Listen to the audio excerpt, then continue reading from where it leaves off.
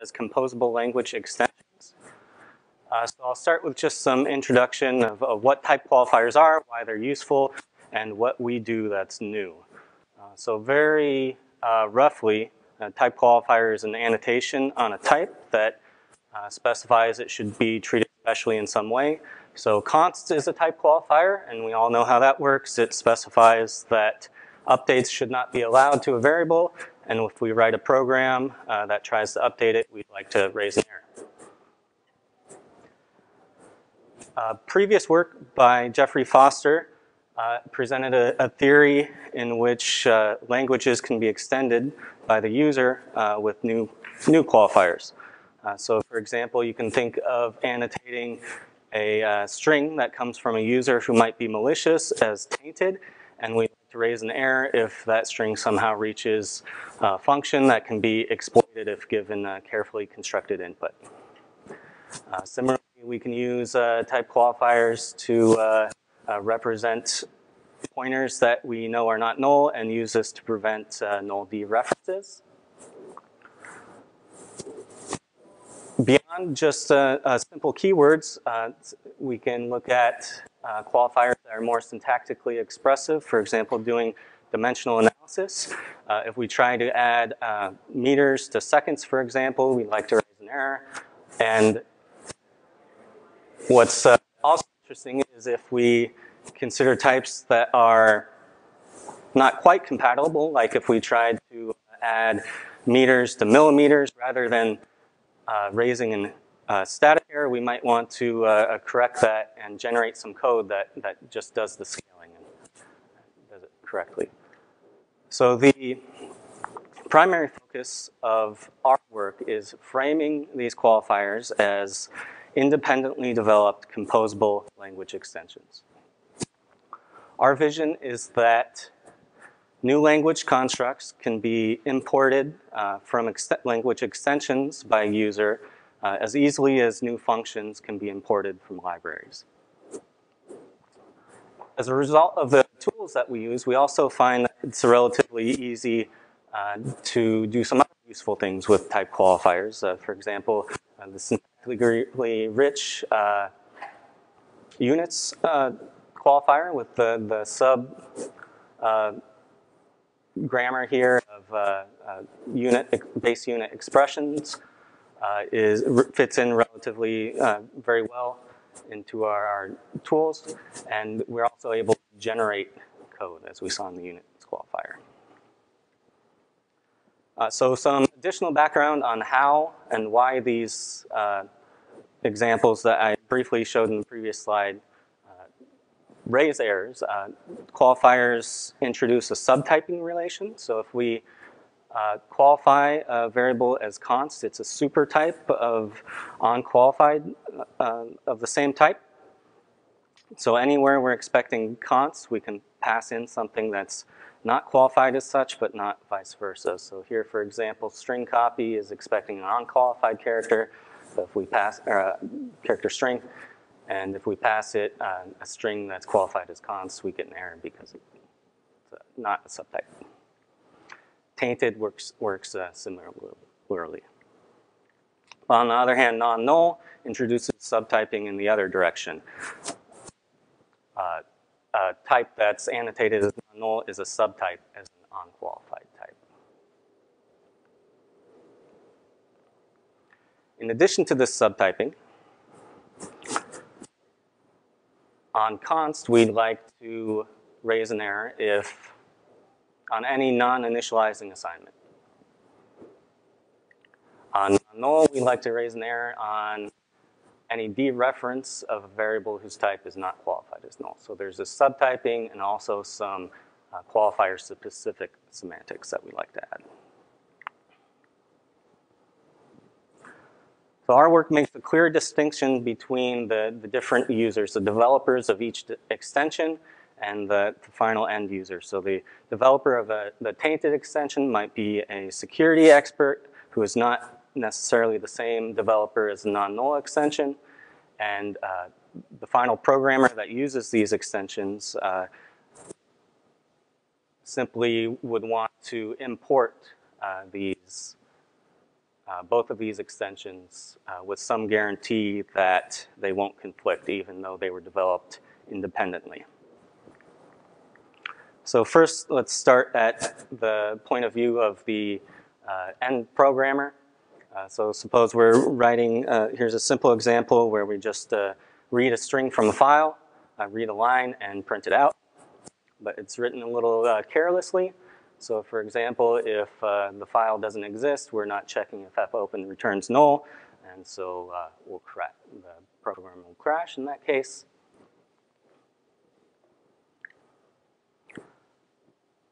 Non-null qualifier can detect that case statically. So from the programmer's point of view, if we're using the extensible C compiler we're using is called ableC, the programmer would specify that non-null would be imported, and somehow which I'll get to in the next slide, the library headers will need to be annotated.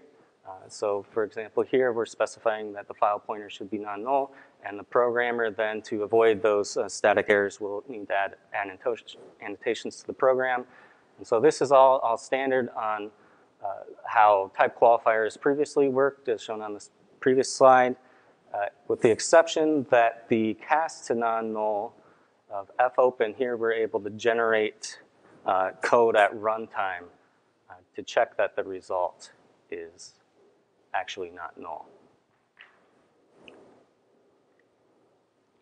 There's a similar problem that can be solved with tainted. So there's a print format vulnerability here. The secure, the non-exploitable way to write this code should be that second commented line down there. And we can detect that this is an error statically by additionally annotating the same fgets function with tainted. So the developer of the tainted extension somehow needs to annotate library headers. This is done in previous work, and it was pretty simple to do. We just allow developers of the qualifiers to add additional annotations. But if another extension wants to annotate the same function, they somehow need to be merged. And so the end user would include the two files created by the extension writers, and what they should see, what we would like them to see, is the prototype at the bottom there. And so we've updated ableC to work in this way so that these annotations can be composed by different extensions.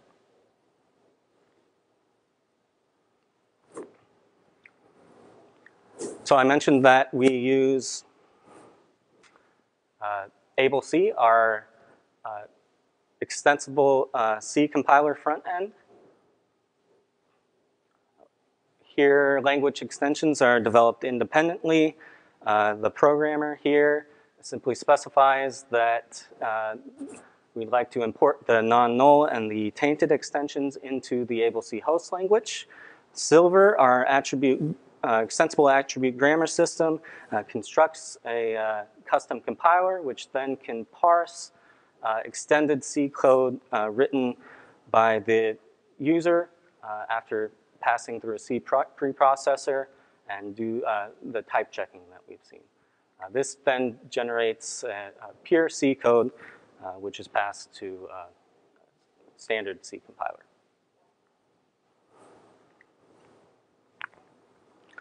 So for example, on the example that we saw, the code that the programmer wrote is on the left with the new qualifiers colored. The code that gets generated on the right, the pure C code, we see that all of the qualifiers have simply been removed. The only new code is the generation of this runtime check that was added by the cast.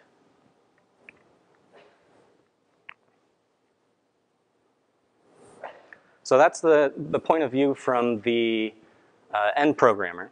What do the extension writers see?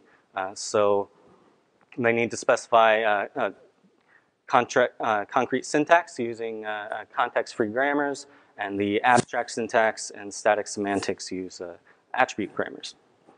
And provided that certain restrictions are met in these extensions, we have automatic analyses that guarantee that these independent extensions will compose.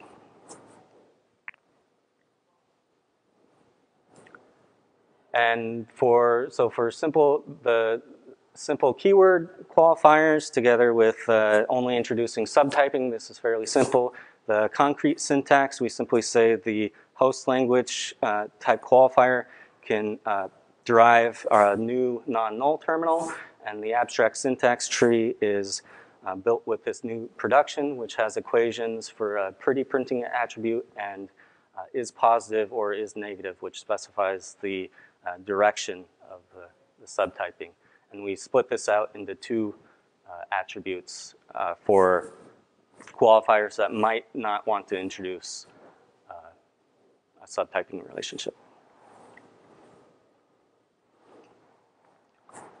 So that's how an extension writer specifies new qualifiers with subtyping semantics. How do we specify more complex semantics? For example, that an unqualified pointer dereference should be an error.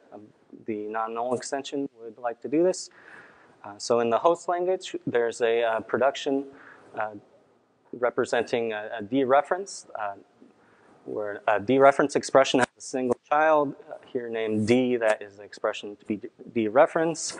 And on expression non-terminals, there are attributes, a type attribute representing its type, errors attribute, that's a list of messages, and the errors are computed based on the type. So here, if we try to dereference something that's not a pointer, we raise an error purely in the host language. The extension writer then creates an aspect production that adds new equations to this host production. And so here we're adding more messages to the errors attribute.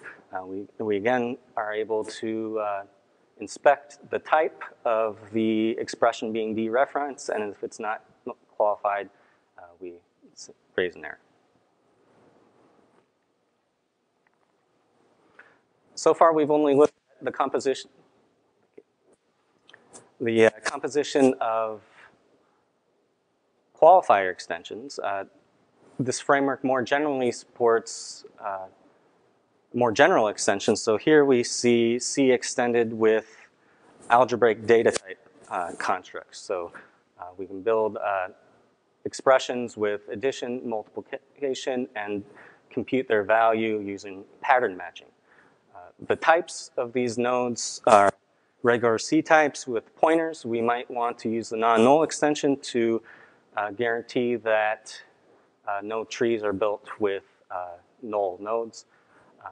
A problem that we run into here, though, is that extensions, the ADT extension here in this case, will generate its own code, which may include pointers, which will be dereferenced, but it has, since it's done independently, it has no way of knowing that those pointers should be qualified as non-null, and so the non-null extension will raise errors on any dereference of those.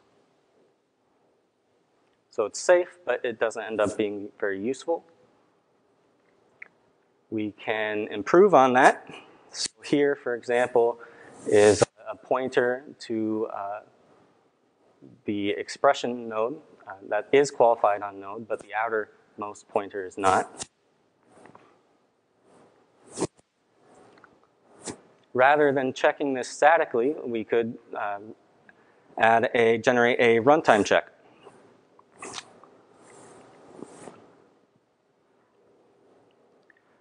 To do this,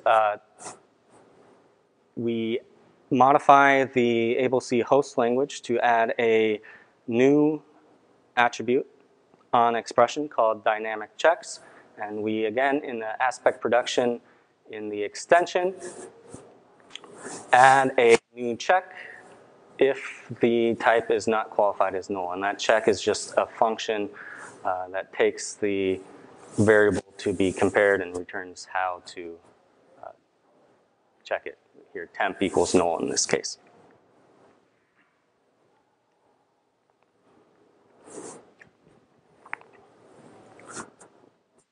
ableC supports extensions that create new types and overload operators based on that type.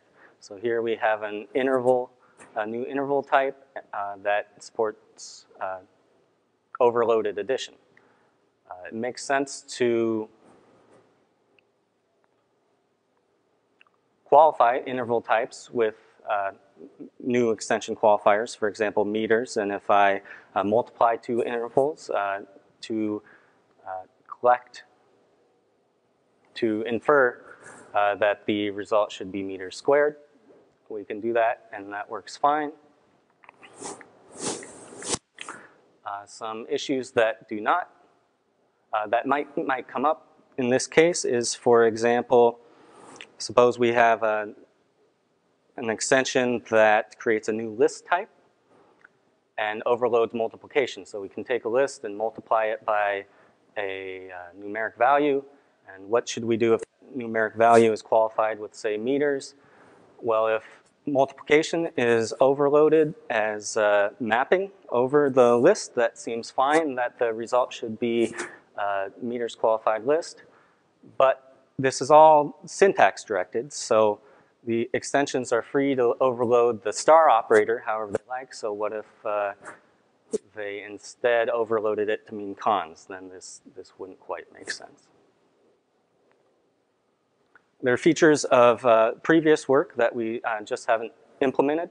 So for example, flow sensitivity, annotating these programs with all these new qualifiers is a lot of work for program writers. We would like, it would be much more convenient if we could infer where at each program point we can infer more qualifiers. So there are ways to do that, we just haven't. And similarly with qualifier polymorphism, if we have an, say, ID function that takes a parameter of some type and returns itself, we'd like to return that to work with any qualifier. And so ableC supports some constructs as extensions similar to C++, for example, templates, and we can do what's on that first line there, but we're not able to abstract at the qualifier level in that second example.